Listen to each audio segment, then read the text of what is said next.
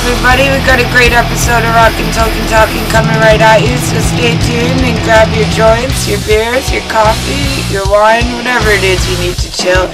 Sit back and enjoy a great interview with my amazing co-host, Steve Kudlow, Lips of Anvil, and I, as we interview some epic people. Thanks so much for supporting and sharing, and spread it around, everybody. Kelly B.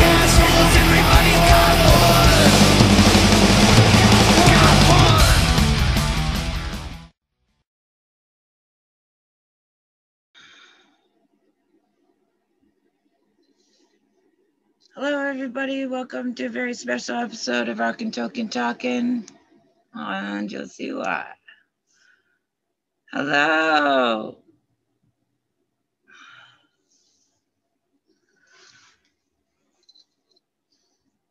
Wait for everybody to join in. Sam is here too. Lips is here too. Oh, we're just waiting for everybody to connect. Thomas. Wow. Hi, Chris. How are you? Hey, hold on. I got you. Everybody's connecting. Hello. Nice to see you, Sam. Thomas is connecting. Lips, I think, is... Oh, I have to let him in the room. There we go. He'll connect in a minute. How is everybody? Just fine, thank you. you. Doing good. How are you? Wonderful. I have my camera over here and the computer over here, so it's tripping me out. But anyway, why don't you guys all just introduce yourselves and what band you're in while we're waiting for Lips to connect. I'm Christopher Johnson. I'm playing Therion. That's pretty awesome. I am a big Therion fan, if you haven't noticed my posts across your page. Thank you so much for being here. Where are you from, Sam? Sam Spade from the Midnight Devils from right in Lincoln, Nebraska. Nice, Nebraska. Yeah. Wow, way out there. Hi, Thomas. How are you? Can we hear you? We can't hear you. We can see you. Hi, baby. I'm fine. How are you? I'm wonderful. Can you hear me? I can hear you. We all know who you are, but can you introduce yourself and what band you're from? Well, I'm Thomas Wikström from the band Therion, and there is my bandmate in the funny hat. Yeah, and I didn't see him for a while. Voivod, yeah. I have. Oh, this is gonna be awesome. Thank you so much for joining, everybody. We're just waiting for Lips to connect. And we have one more person. We're also waiting for another friend. There's Lips. Say hello, everybody. Hello. Everybody. All good. All right, and then one more person, and we're good. Okay, we're gonna do it all over again for Lips. So let's say who you are and what band you're from, please. I'm Christopher Johnson from Therion. Nice. Sam Spade from the Midnight Devils. Nice. Thomas. Yeah, it's me again. Another guy. Yeah, I know. There's lots of us. Who are you, Thomas?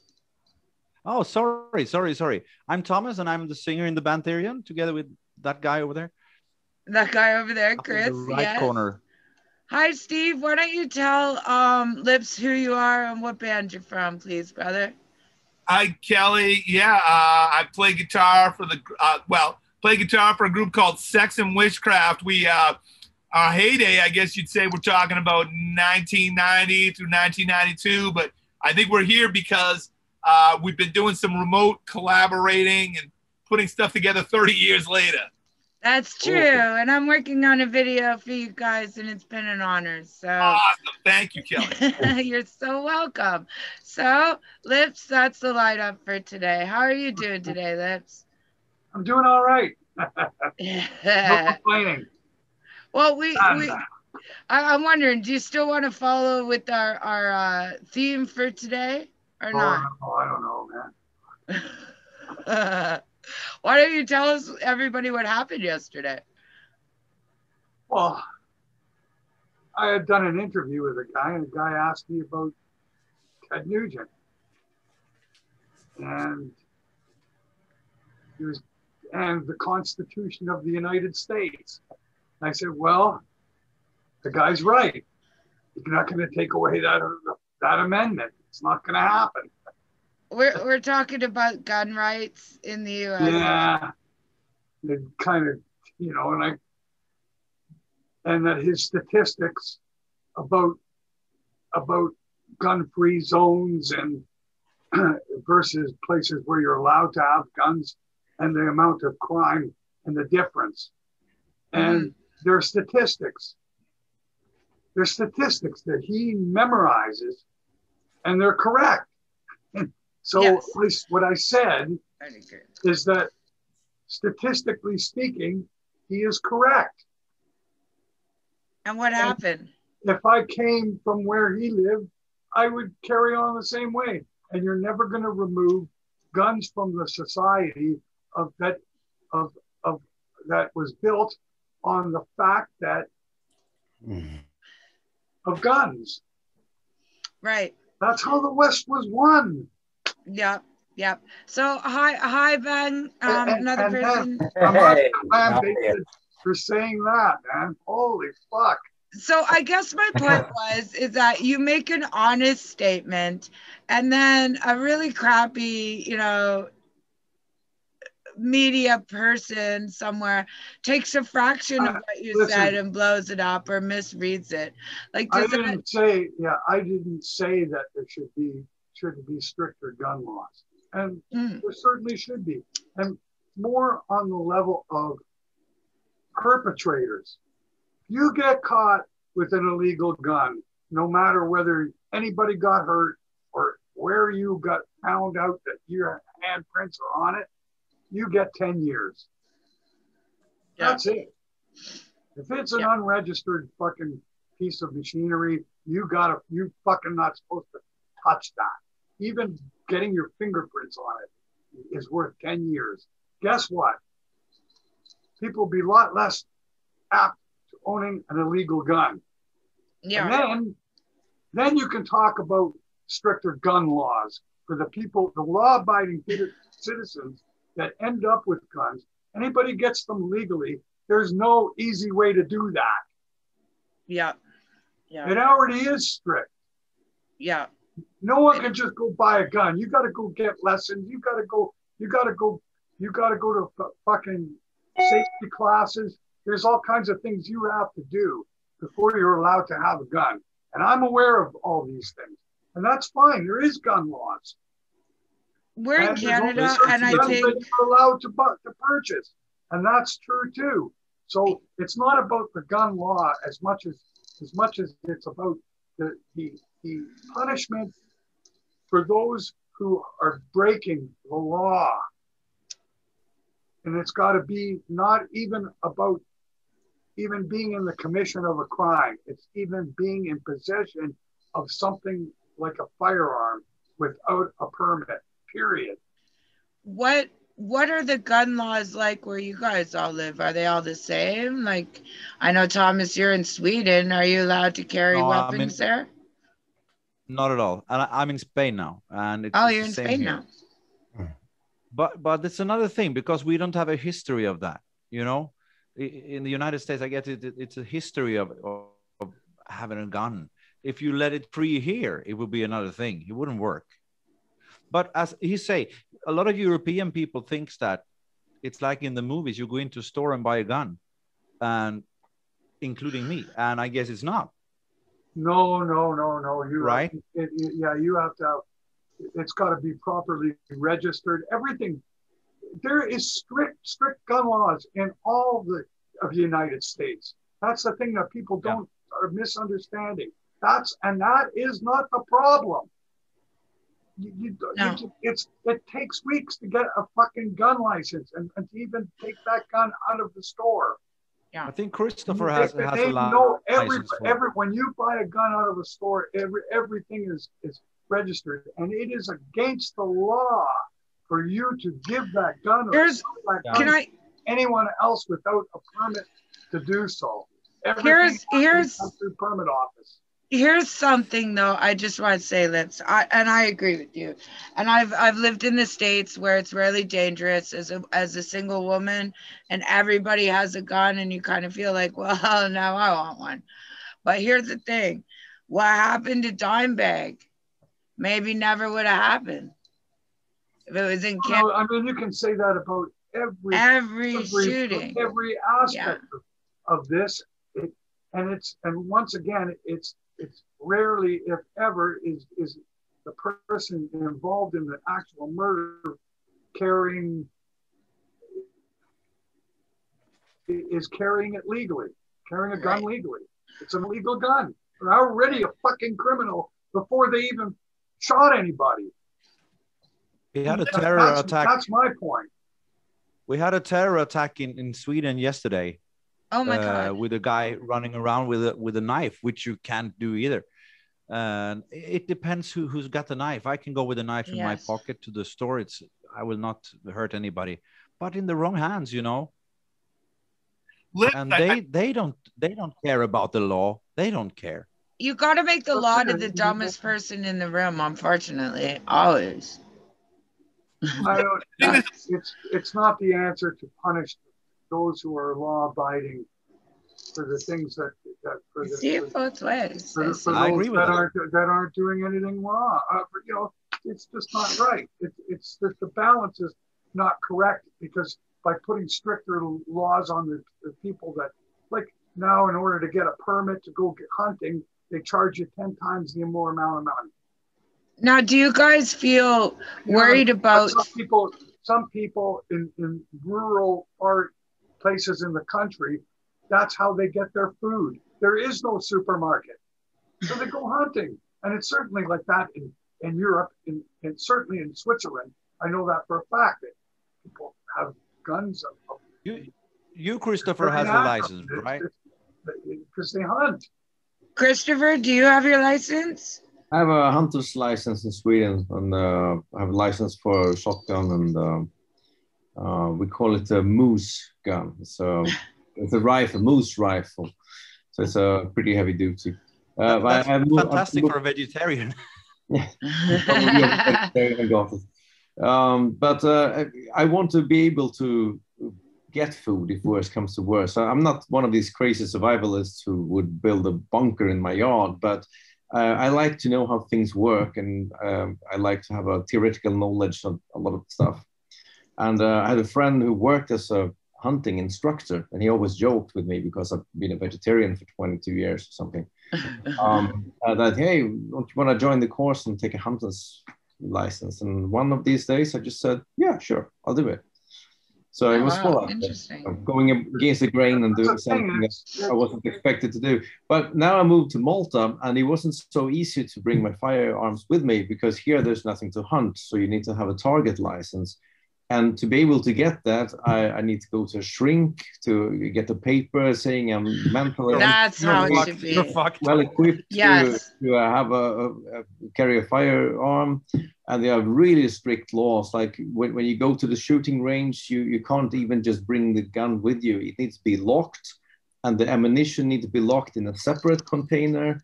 And if there's a roadblock for whatever reason, you need to declare that you have a gun with you. And you can't even put the ammunition in the same safe as where you have the firearms. It's really strict. I think if all those rules applied, and the evaluation of your mental status, which I think is important to some of the crimes that happen with the guns, right, is that nobody's checking that. I mean, I think it would also be funny if people who look like us walked in there and were labeled totally sane enough to have a weapon. Right? But also, no, seriously, I think that's important. But ultimately, all stricter gun laws will do is just make everything more expensive for the people who actually have been paying to own guns all along. Ultimately, but it is expensive. It won't stop people from breaking into gun stores and stealing all the guns and then selling them on the black market, like is an everyday occurrence. That's very true. I think there's some things that we agree on here, but what we haven't talked about would be, you know, when in the Constitution, when they were talking about the right to bear arms, they were talking about muskets, right? So my question is that, yeah, you know, I agree with you, Lips, that if somebody has an illegal gun, 10 years in prison, I can understand that. But the question I have is, what kinds of weapons are going to be legal for private citizens to have? So if we took semi-automatic weapons off the table, I think we'd actually be Yeah. more in agreement.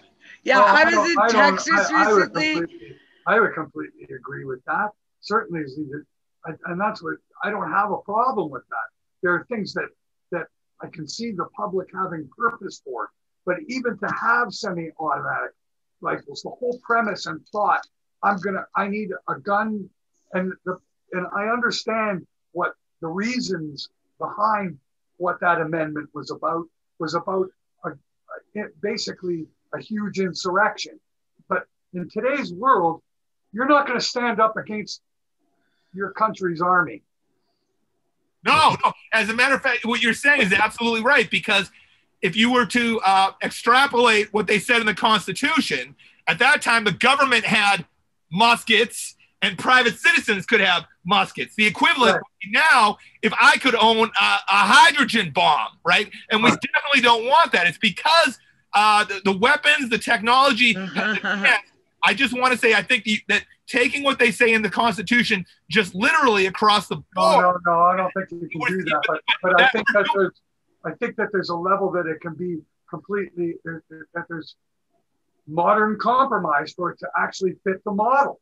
Bingo. I agree with you 100%. And I think the first thing you have to go after are semi-automatic weapons, because yes, you're talking about the bump stock. Suddenly you have an automatic weapon. Suddenly you could kill 100 people in a minute. I was at a Sunday brunch dinner, and there is a table. There is a table laid out of food and a table laid out of weapons, you know, and they were all legal. That's the thing. Gun after semi after weapon, and a bucket of bullets. And they were practicing safe, legal shooting, target practice. But you know, the babies are sitting there with earmuffs on to protect their ears on their mama's lap eating potato salad. It was the most bizarre experience, right? And I'm thinking, how is that legal? I get self-protection in your home, but that just seemed mad to me. Mad. But I mean, there's always everything is in how to what. I don't think you could ever take the right away. What's the extent of what and what are the circumstances, and what is the reason? But I think there's a rational and logical place where it could be. That's what I really believe, and I think a lot of it has to do more with the incarceration of people responsible for bad deeds. Certainly that, but more so the possession of illegal arms. Right. Got to be really, really stiff. So we agree 100%. And the place where I get a little bit on the progressive side is I would like to increase the number of types of weapons that are illegal. Oh yeah, that too. Yeah, absolutely. Yeah. Wow. We can meet in the middle. We can meet. Call gun control and call that gun control. Certainly, people don't need submachine guns, and they certainly don't need grenades. They certainly don't need fire, blow torches, right? They certainly don't need weapons of war. Yeah. I kind of agree with that, but on the other hand, people who want to have military grade, like rifles, assault rifles, if they want to have that and they can get it, they actually get registered, so you know who has them, how many, and where they are. If they are illegal, you don't know that. So it's not such an easy question, because if somebody's a complete crackpot and like, yeah, I'm going to build my own militia, they will buy all these weapons, and you would know who they are, how much they have, and you have their address, and their ID number. Otherwise, they would just build up their shit somewhere in, I don't know, desert of Nevada, and you won't know until they use them. Unfortunately, at least in the You're United awesome, Chris. Yeah, I agree with you. I'm wondering why agree with you. anybody would want to have military grade weapons. And I'll extend that to, I'll include the police. I don't think that the police should be having any type of semi-automatic weapon. Yeah. Or what they bring in for riot gear now, it's like designed to punish these people and injure the people. I would like to see a de-escalation of all the, I'm not saying we do have a right to have weapons. I agree with that. But we need a de-escalation. The technology and the deadliness of the weapons that are available. Kelly, you were talking about this meeting where they had, sandwiches here and guns here. And so listen, but the whole thing is, if those guns can be used in a way that could kill people, but slowly. I killed one person. Give me a few seconds before. If you do that, that would get rid of the problem of mass shootings. If people are not able to shoot round after round, so that's what I would go at. When I think about gun control, that's what I want to do. I want to slow down the deadly force. The crazy thing is, if one of you guys broke into my house in Canada to hurt me, I have to maim you and get away. If I accidentally kill you, I could do 20 years in jail. Same here. That is insane to me, because I've lived in some scary neighborhoods where it's like, how could that be the rule? Your home is your home. Even if they got a knife at your throat. Right. I have to grab that knife and jab you in the leg instead of the heart. Man, you got a lot of proving that you did it in self-defense. I'm not sure what the statistics are, but I'm pretty sure that the majority of crimes, violent crimes committed in the United States, are actually committed with weapons that at least aren't registered to the person committing that crime. Right. You look at Columbine as an example. The two kids went in there loaded to the max with ammunition and different weapons. They didn't buy a single one of those guns. They had some woman who had a permit, or I don't even think she did. I think she was just old enough. In the United States, there's a lot of places where you can go, gun shows, and the dealers are happy to sell you guns without any paperwork. It's true. You can get them. And I think that's the Canadian way of thinking of most people, is that if there were no guns, right? Like I had one Texas guy go, wait, nobody has guns? Nobody? Wait, nobody? Right? He was very confused, right? But I don't think you'll ever disarm America or take that right away. I think there's almost more guns than people. No. But anyways, let's talk about music where you guys all are. So what is everybody doing right now during COVID? What are you guys creating? Well, we're writing a lot of music. We just made one record, and we have enough material for way more than 2 more records. Oh, good. So yes. We're using the time very wisely. We compose a lot, and we record remotely a lot. So we're way ahead of schedule. We have almost recorded everything of the basics for Leviathan 2. And the drums and the bass have just been nailed for Leviathan 3. So oh my God. We're not losing any time. No. Still writing. We didn't meet in person for, over 1 year. But we speak every day because we're sending files. I mean, the amount of gigabyte must be some kind of record, It's amazing. So this is your 17th album you guys let out. Is that correct? Yes. Good for you guys. That's great. That's really, really great. And you're all almost ready for Leviathan too. Have you guys felt like COVID enhanced your productivity? Look at this interviewing guy here. I'm curious because I know both the same question. Steve and I have felt like COVID, has had negative things, but definitely as far as working remotely, has really done great things for music in a lot of aspects. Totally. Touring or live concerts, but yeah, we recorded this album in I don't know how many countries. Was it 8 different countries? 9 countries, I think. Awesome, man. Right on. Yeah, I think Sweden, Germany, Spain, US of A. England, but Italy. I And don't know. Israel. Nice. Israel, yeah. The Really? choir is Argentina. recorded in Israel. Yeah. Argentina, yeah. Thomas, I just wanted to ask, are you doing any more solo stuff? I know you gave a special gift to me of Ave Maria. We could talk about that at some other point, but are you doing any more solo stuff? Well, yeah, I've been saying yeah for 10 years now. It never comes out. I never find the Awesome. time to do it. I want to do it, but I don't know when the time is right. I will do it. Well, I Right can't now, wait. I wouldn't have a chance. Oh, well, it sounds like you guys are really busy. And what are you working on right now, Lips? What am I working on? Lyric. Lyrics, more lyrics. It always takes the longest. I always try and pry what he's doing every week. Like, what's the song about? What was the last one? Don't look back.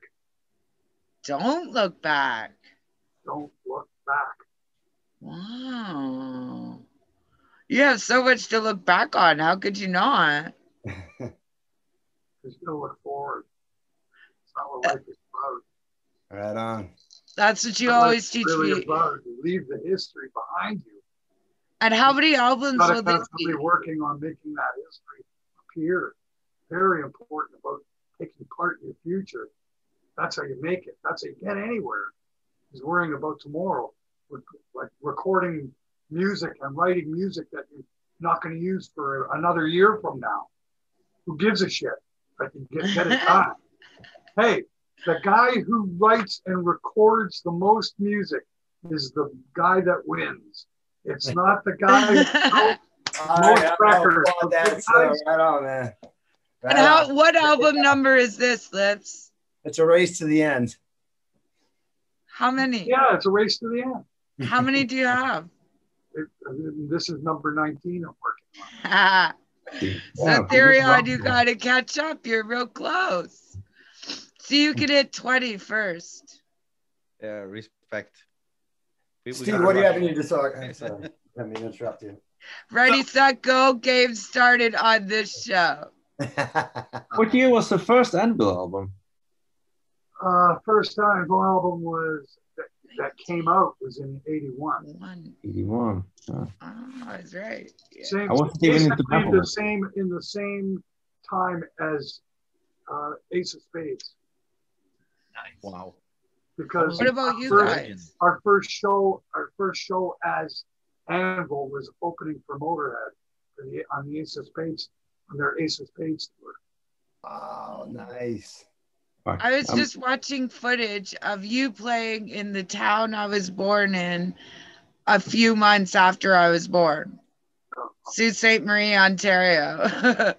Oh, wow. We flipped the truck there. What year did your first album come out, Chris? 89, we recorded the first mini album, Time to Tell, that was released in 1990. But I don't know if that really counts as an album, as a mini album, 4 songs. So in 91 came the first full length. No, it counts. It counts. It all counts. We don't really count it in the 17th, but it was our first time having a vinyl press. So like Lips, you just must have never stopped. No.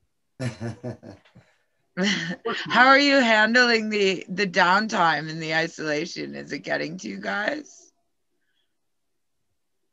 We're all busy. I mean, most of the time I spend in my office or in my studio anyway, so it's not that big difference. I think But the downtime would be a problem if you took the approach of waiting for everything to return to the way it was before the pandemic. Then the downtime would be a problem. But it sounds like everybody here, I think you use the term, the pivot or pioneer, find new ways to do things. If you do that, then it's, there is no downtime. Absolutely. Yeah, I never have downtime, but yeah, that's it's the right hard. spirit. It's hard not being But I able can- to go to shows, and it's depressing. It gets to people. I longing to be on the road. I Yeah. long to touch Oh people. man, and I miss the very tour. physical. With this type of technology, like Kelly bringing us from all over the world together here, you know, we have an alternate route to get to the road. You know, here we are reaching, you know, whoever wants to come to this show right now, and we don't have a minute of downtime for that. You know, of course, you know, there's playing live and gigging, which is great. But when we don't have that opportunity, we make the best of what we did. You know, Steve, I don't know if you brought it up, but he does a lot of virtual tours. I don't know if you want to sort of explain that, what that is, Steve. Well, it's just live streaming. And there's something that I've done that's kind of weird. What that is that, so I'm on the East Coast of the United States, and 8 p.m. seems like a popular time for live streams, right? What I've done for these virtual tours is one night I play at 8 p.m., the next night at 9 p.m., the next night at 10 p.m., and then go around a 24-hour cycle. And what's great about that is, you know, I have friends around the world that you say, for example, in Australia, if I play at 6 a.m. here, then I wind up playing for people in Australia at 8 p.m. So exactly. It's always the future somewhere, man. And I experience that too. Lips, I love you, but you give me 1 hour a week. And everybody around the world is like, can't we do it at this time? I'm like, no. No, we can't. It's this time and that's it. And, you know, some people it's tomorrow, some people it's yesterday. And I think that's really cool. But it is the face, unfortunately, of the music industry. And what we have to do is online content. Ask me how it's all going to work. I don't know. I think the whole industry is going to be down for another year as we knew it before. So I think there's going to be lots of new awesome things coming at us, and we got to stay relevant, and it's difficult. So I'd love to hear about what you're doing, you know, personally outside of this as well, because it's hard. It's hard to stay current right now. Yeah, I'll tell you, you know, again, not to sit there and like, you know, keep hopping on the same thing, but I really think it's only downtime if you let it be downtime. I've probably been more, I've got more done during this pandemic in music than I've got done in probably the last 20 years. There's more variables around that, but it's never, you know, necessity is the mother of invention. And we have definitely come a lot further, a lot quicker in communications than we ever would have without the pandemic. Now, do you all think that in one more year we will return to 200,000 person concerts? Do you think we'll return to the industry as we knew it? Chris, I don't think Lips? I don't know. Not for a long time. People have to get used to that the pandemic is over and stop worrying about it. And when long time for that to fade. Absolutely, man. I agree with you 100%, man. What do you guys think, Thomas, Chris? Like in that part of the world, did they see a future soon? They opened up the restaurants here yesterday, you know, and it was amazing just to go out and see people and take a beer, you know, together with friends. And yeah, that was cool. But I like to think positive about it. I think this vaccine, I believe in it. So I think that will stop it, you know. But if it's 1 year or 1.5 years or 2 years, I don't know. But I like to think that it's going to be okay in 1 year. Me too. I think things are going to wind up in a better place than they are now, and ultimately a better place than they were before the pandemic. The thing I think that we need to consider, though, is there are certain things like an interview, where in the past, a lot of times people would say, well, when are you going to be in the Boston area? And let's meet. Yeah. Everything there was so many things were based on fossil fuels in the past. Now, because of the pandemic, we found ways to work remotely. And what I think is there's going to be which is great. Yeah, and there'll be a deep integration coming. Yes. It's not going to go back to the way it was. And in that way, when you mentioned concerts with 200,000 people, I think it's less likely, because now there's way more ways to experience even live music. So, of course, there will be crowds in this old school way of doing things. But I would like to make an analogy about that. Is before recorded music, albums, the sheet music industry was the music industry. And at the advent of sound recording, the people in the sheet music industry were like, oh, when is it going to get back to the way it was? Well, it never did. That doesn't mean people don't buy sheet music. They do. It's just that there's more ways of doing things now. And I think that's what's going to happen here. There's going to be live concerts, old school things. But what's happened now, this type of a meeting, this live streaming, the remote collaboration that we're all doing, that's going to stick around, and there'll be an integration. Can I just ask one question? Does anybody else think this guy looks like the metal version of Jay from Silent Bob? Yeah. Yes. Yes. Do you guys see it? Like just a little bit? A little bit? Yeah, all right. Okay. Anyways, I agree with you, man. I really do. I've been saying it since last spring. I'm so thankful all of you guys are kicking around to do these interviews. You have not said so much as 2 words, Sam. So please, chime in whenever you want to, man. Don't be you shy. guys are doing great. What do you think? What do you think? Do you think it's gonna come back to where you are? It's already started to open up here in Nebraska. At least they never really stopped doing concerts in certain places. And I work. You can kind of think of this like I work as a DJ in a strip club, and it never really shut down. We're still packing in 100 people into the strip club every night of the week. Wow! But yet, concerts aren't allowed to happen. That's the so weird you thing. Guys are personally responsible for the spread of COVID. Absolutely, I guess. What a great job. Do you get to play your own music, or do you have to DJ? Yeah, it's a cool thing where I get to play, create a cool dynamic of playing terrible strip club music, but sliding in great rock and roll music on top of that. It's a cool thing that I don't think anybody's ever done here in Nebraska, at least. It definitely creates a buzz and keeps the club jumping. Nice. I can imagine. Interesting.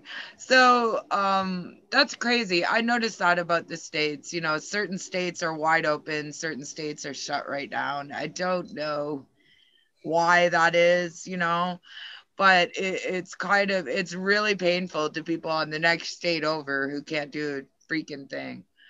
And they're talking about just booking tours in, say, Texas or just in Florida, or everybody's kind of planning on these things are opening up. Bands are going to go there and do shows. I don't know what the right thing is.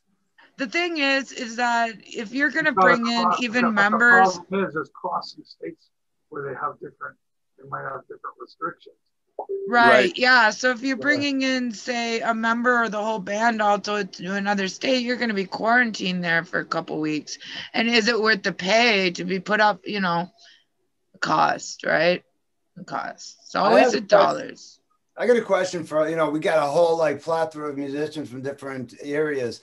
I've experienced the side of things where I bought concert tickets and then they were canceled.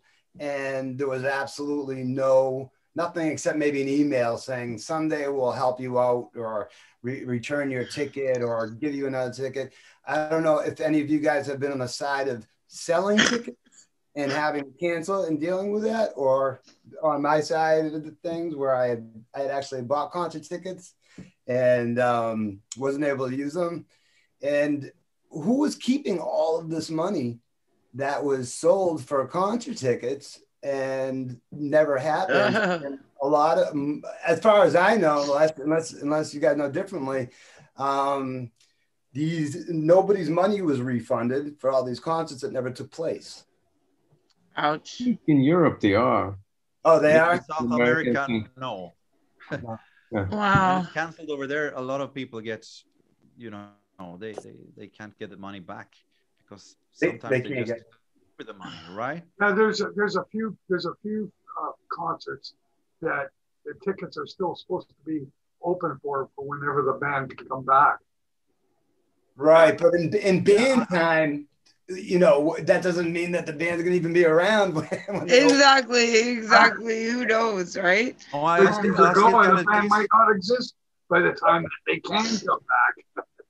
I had heard I Live had the kid- Nation may be going bankrupt, so it depends maybe who your ticket's sold by. Yeah, if there's a I have company the going, ticket to Kiss in Stockholm. They never came, of course, and they will not come this year either. But the ticket is still valid, you know. Oh, nice. Well, we got If 1 they minute come. left. I just want to say thank you so much to everybody. It's been a real blast Nice this meeting week. everybody, man. Thank you, Awesome. pleasure. Talking with you all. Cool to meet all Yeah, of you. stay guys. safe. Keep Thank it you. metal, everybody. Love you. Yeah. Nada. Bye. Nice meeting you guys. Nice to meet you. Thanks, Kelly. Bye.